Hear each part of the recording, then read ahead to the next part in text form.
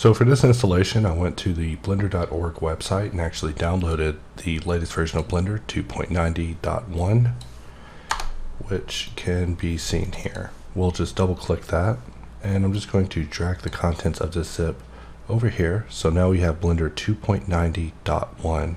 And in order to clean this installation, I'm going to press the Windows button and R, and we're just going to go to our app data location, and under Blender Foundation, we are just going to put an A at the end of our 2.90 folder so that it is a clean installation, just renaming our press for the purposes of this demonstration. And so now we'll open up Blender, and Blender will open as if it's never had anything done to it before. So we will just scale it to fit, and we'll just configure it real quick. So left click, search, save new settings, and from here we can go into our preferences, and under add-ons we can choose to install. I already have the latest versions downloaded from the market, so we'll just give those a quick installation. First we'll wait for HardOps and wait for it to enable, and then we'll go ahead and install Boxcutter, and we'll wait for that to enable, and we're done.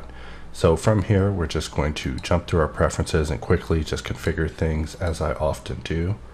So, you know me, I like to change my active object color.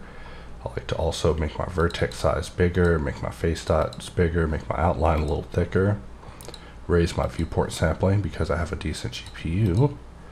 And then under add-ons, we want to enable loop tools.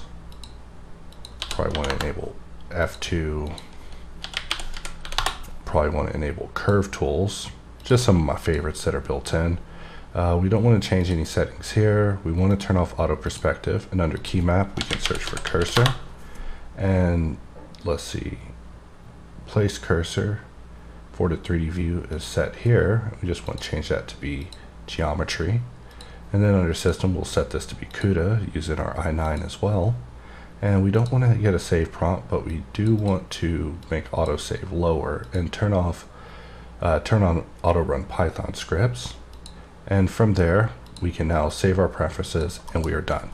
So if we press Alt W, we can jump into Boxcutter using the hops drop down.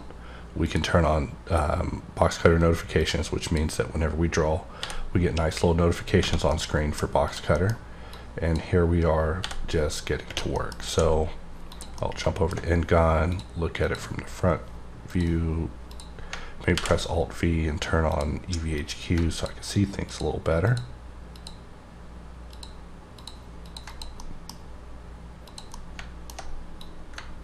And just do a couple of little cuts here. Just going through some of our favorite cutters. We'll go to circle, place a circle cut, press Alt V, look at the wireframe. Press D, switch over to box, and we'll do a different cut, this time using a knife so we get a better solve. And with that, we now have HardOps installed and ready to rock. So with this, we can just get in here and just create a quick cube and go on an adventure to Box City.